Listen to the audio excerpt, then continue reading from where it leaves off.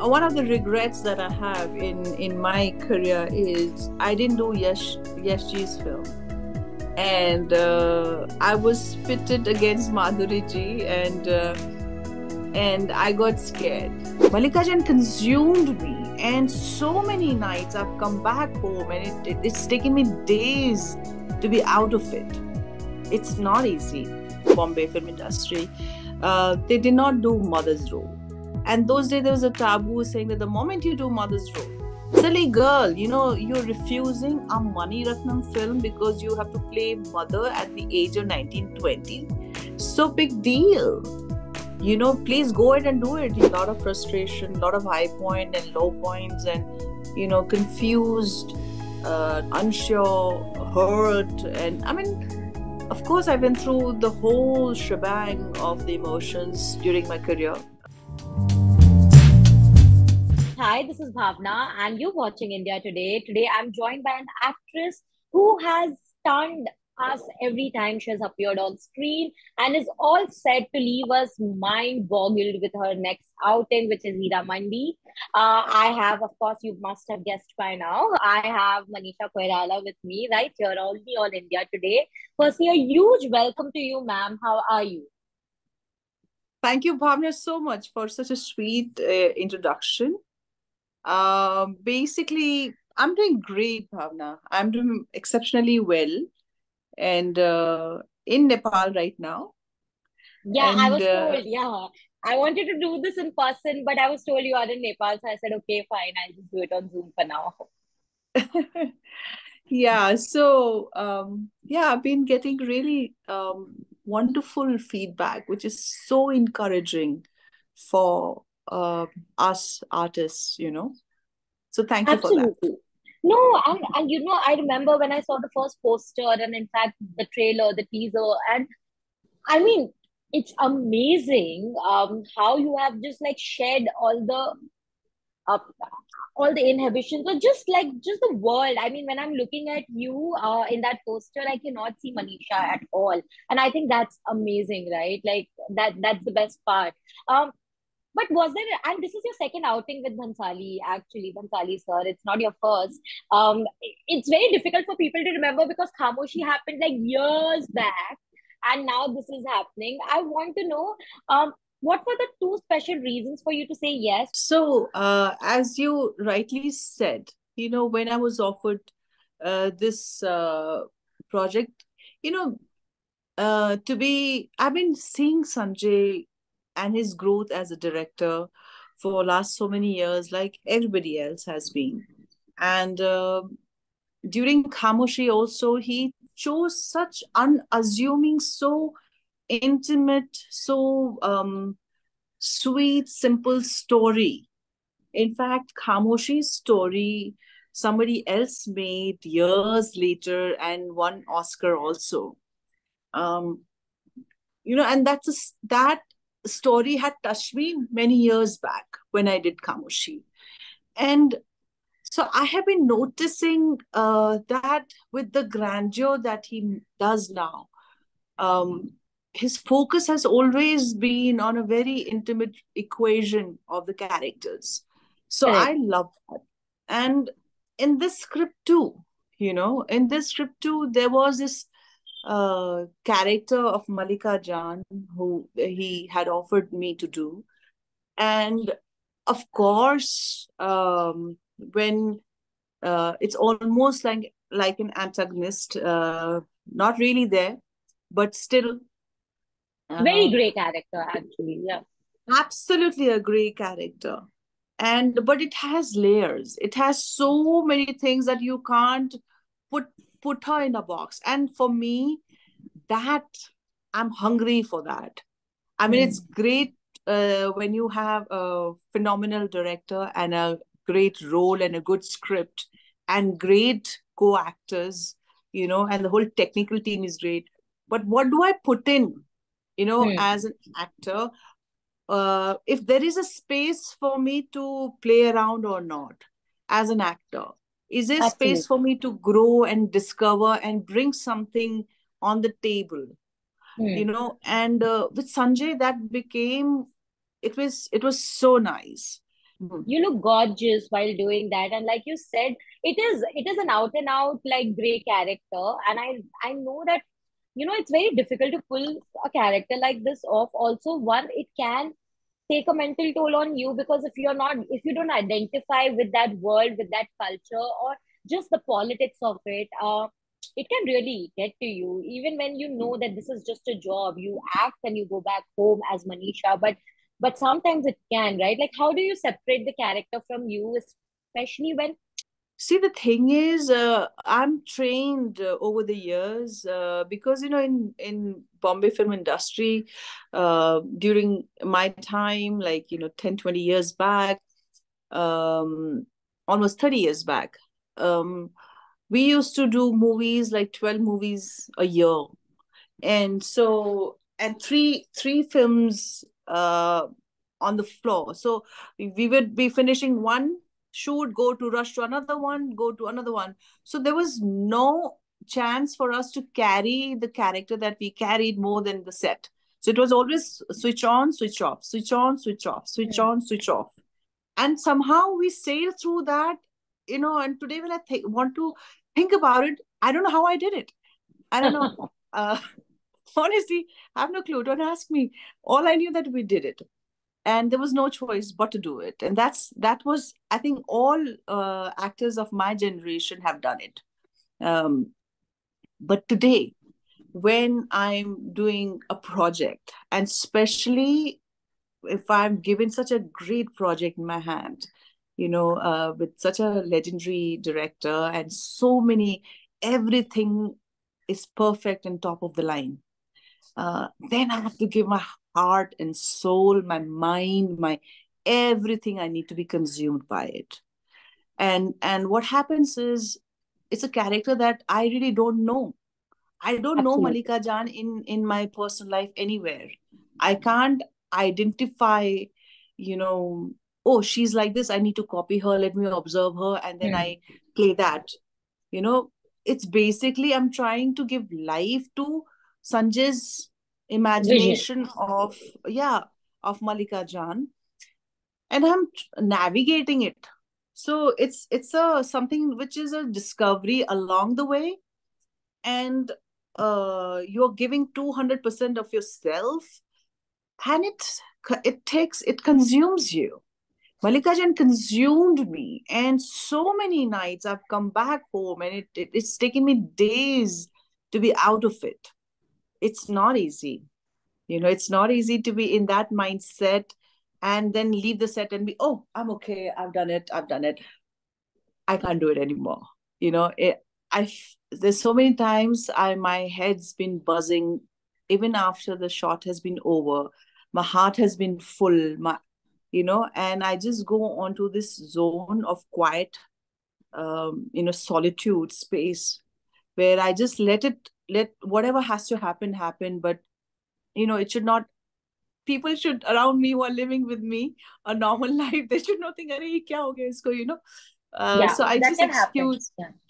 I do tell everybody around me, please pardon me, and if I behave little abnormal, if some, just know that it's not the true Manisha Koirala. It's that somewhere Mallika Jaan at times has unconsciously comes out.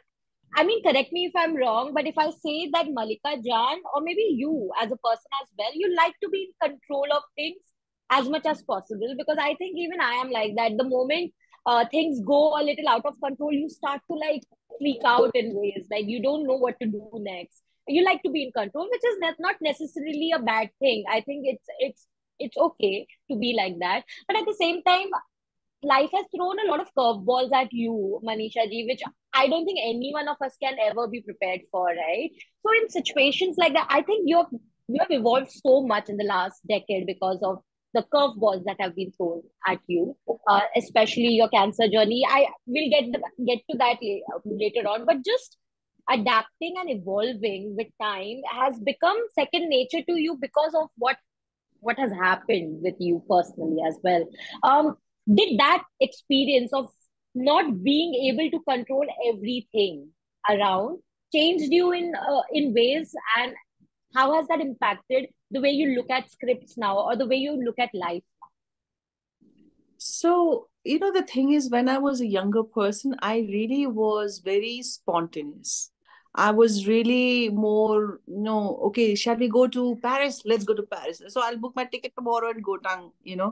I was very impulsive, very spontaneous, all that.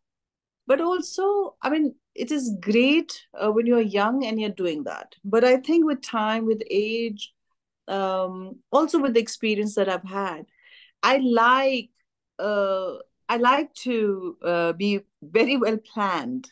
I like to rehearse things zillion times. I like to meticulously do everything.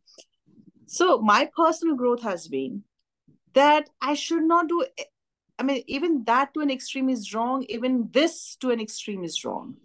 And one has to find a middle path. And my journey, my lesson, my learning is to figure out, sometimes it's good to be spontaneous and chill and just take it easy and, go with the flow of life.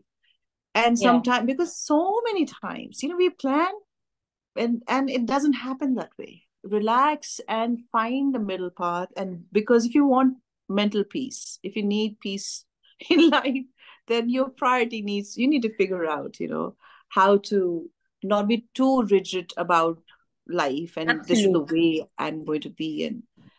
So um but also at the same time, I as far as my work is concerned, I do get rattled up when I'm thrown something, and it has happened most of the time. I'm thrown something and I've asked to perform where I'm not actually mentally prepared. And Hmm. I've struggled. And I have to tell myself, no, Manisha, you are an actor. And you need to really pick up from whatever, whenever whatever is thrown at you, you should. So honestly, it's this willingness to all the time improve, not stick to whatever your comfort zone is. Yeah, um I think the growth is there. but you have And never done I that. You have never really boxed yourself or let anyone box you, because I remember back then, even to do a film like different, the kind of projects that you picked, even a Bombay or Dil Se, those were not easy projects to pick, especially in the 90s, where commercial cinema was at its peak, where everyone was only resorting to like dancing and singing mostly. I mean, of course there were, and this kind of cinema was usually called parallel cinema. I mean, but you have done that and you've balanced that pretty well.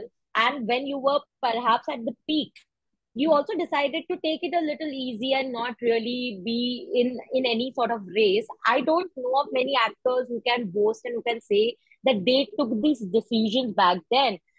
Where And I'm sure everything comes with its own consequences, good and bad. Where did you what How did you firstly manage to take those decisions back then, and what were the kind of consequences you had to face because of that? Because you have to let go of a lot of things when you decide something for yourself, but you have to be okay with it.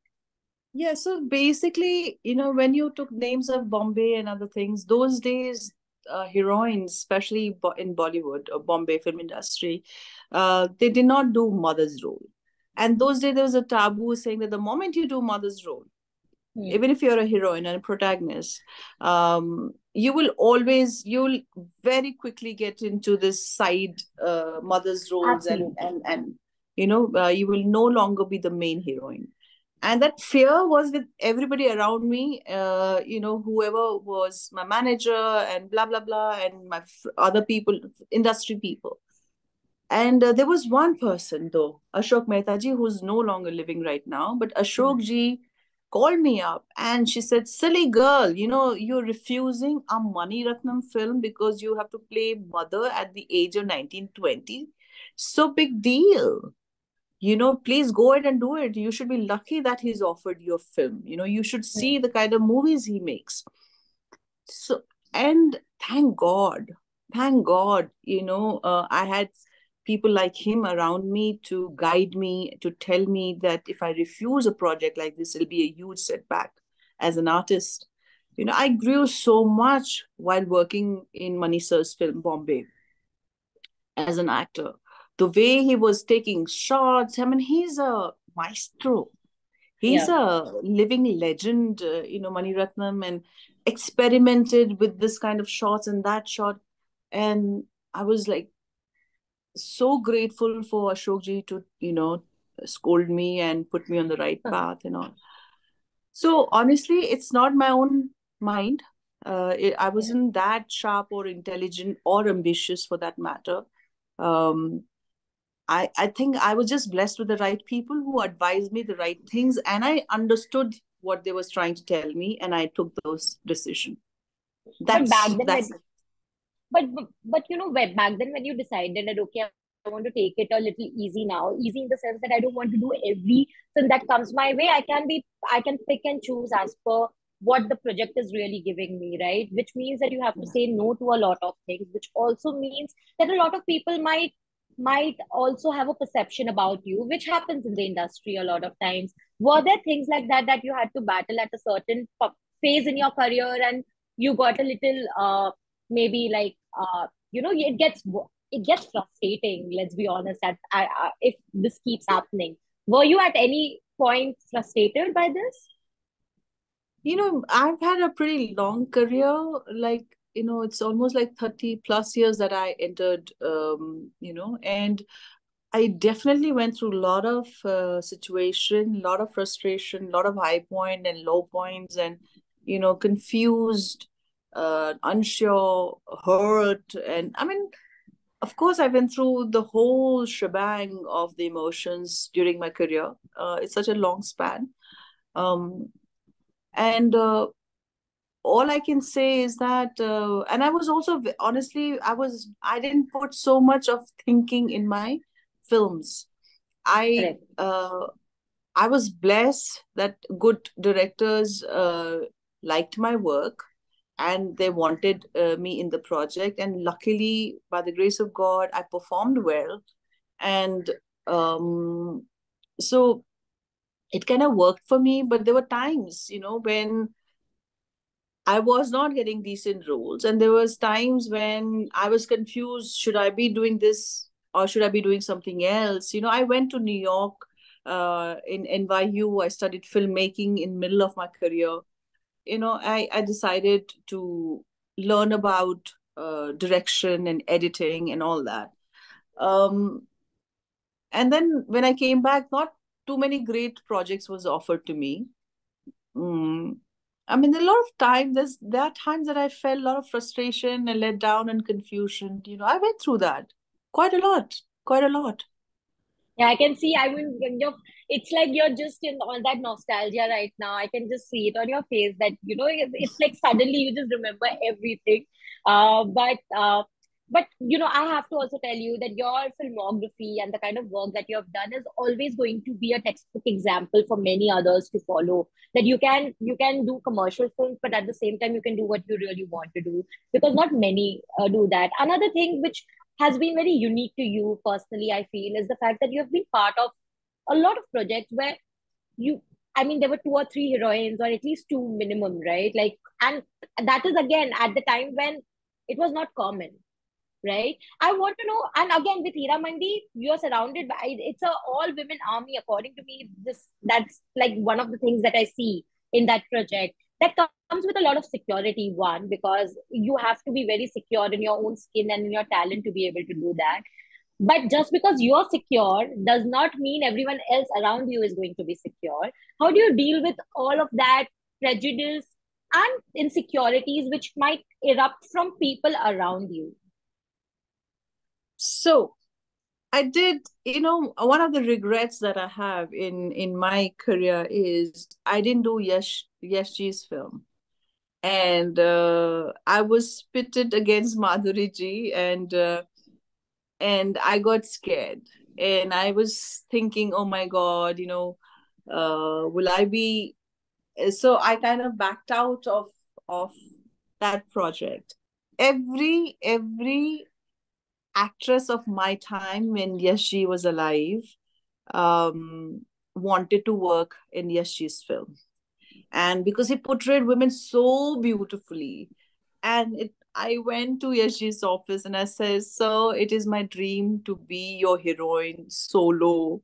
You're pitting me against, Madhuri ji, and I'm somehow not somehow the better judgment of mine. I think I missed out. But years later, when Raj Santoshi ji offered Lajja to me, I took it because I had already done the mistake before. You see, so and I mean. That Lajja story was so mind blowing. Yeah. It was all women centric, and it was all women's issues, and from different stratas of society. So I was bowled over the subject, and we did that. Yeah, and I think when you have a strong maker, and when you're also confident in your own skin. And also, Absolutely. the thing is, I had already done a mistake of letting go of one major project, which could have been a landmark project also in my career. Hmm. And I realized I don't want to do that mistake again out of my silly insecurities, you know. And I'm so glad I did it. I am so proud of Lajja.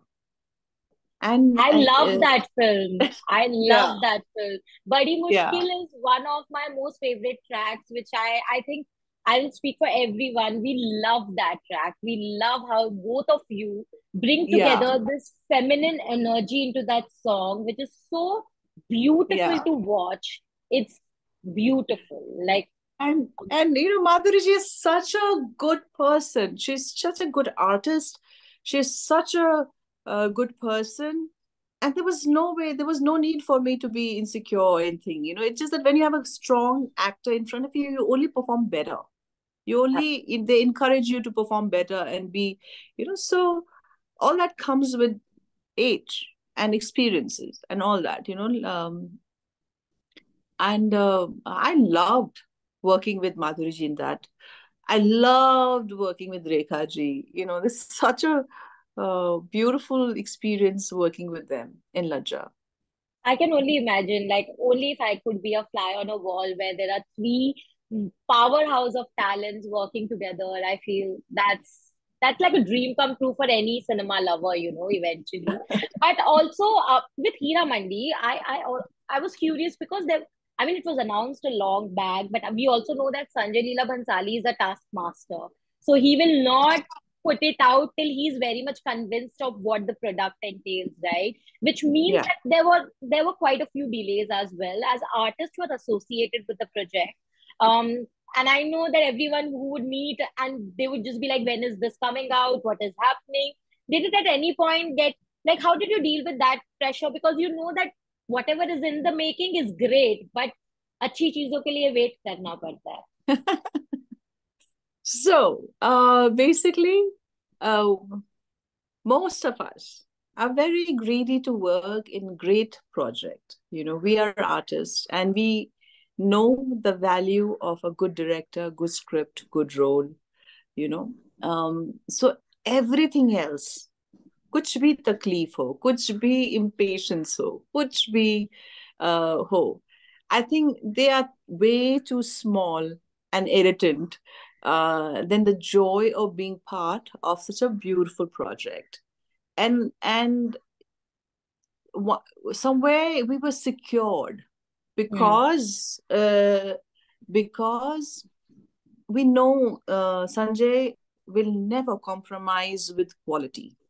Absolutely. And so when you look at from that perspective, that you have such a committed filmmaker, so how does it matter how long does it take?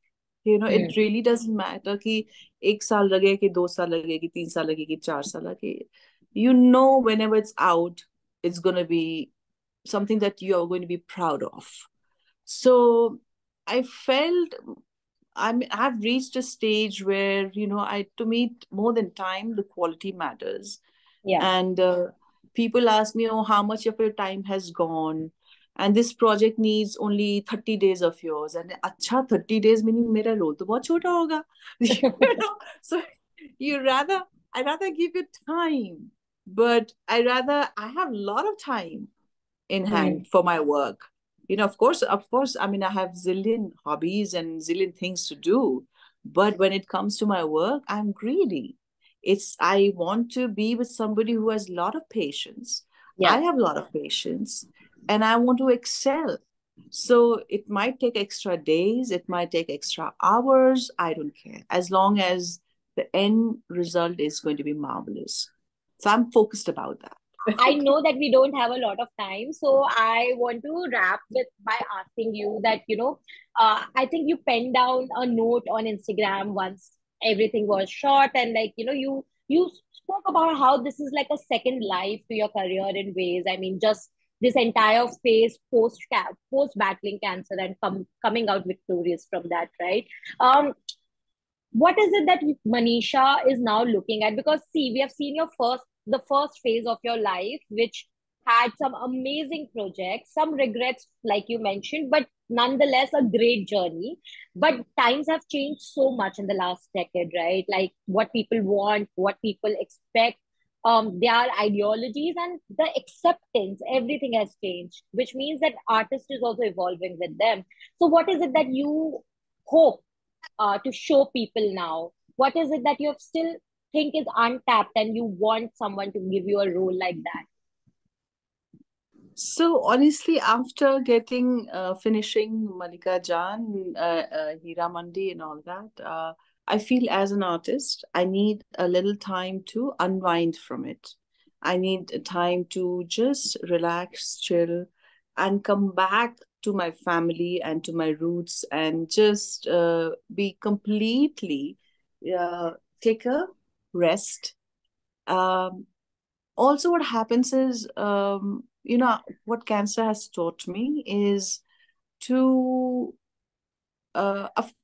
is that for me, I need a break. I Hmm. want to, when I'm taking on work, I give my 203%, 200, 300%, and um, I know emotionally, mentally, physically, I've been consumed by that. So I need to disconnect, get focus on my health and my well-being, my Yeah. mental health, my emotional health, my physical health, everything, my sleep, my exercise, my nutrition, everything back on track.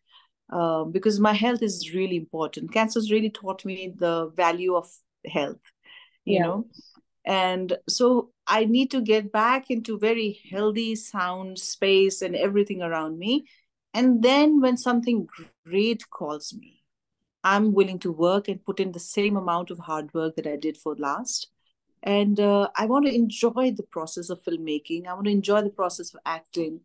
So obviously I want to work with people who do the same, who have the same value system, who Yeah. also love and honor what they do, you know um, um, yeah, I mean, let's hope for the best. I don't have any plans right now except for looking after my health and getting back, that whole level of fitness. I'm talking about not only physically, but emotionally and mentally as well.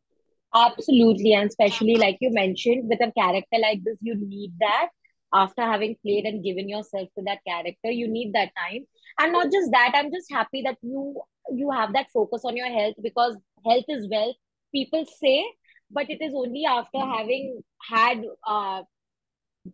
journaled what you have, it's only then you realize that it is actually health is wealth eventually. So I hope that you Very keep taking care of yourself, because only if you're healthy is when you can entertain us, and we will hope to see you do that for a longer period, Thank obviously. So you. please do that, and thank you so much.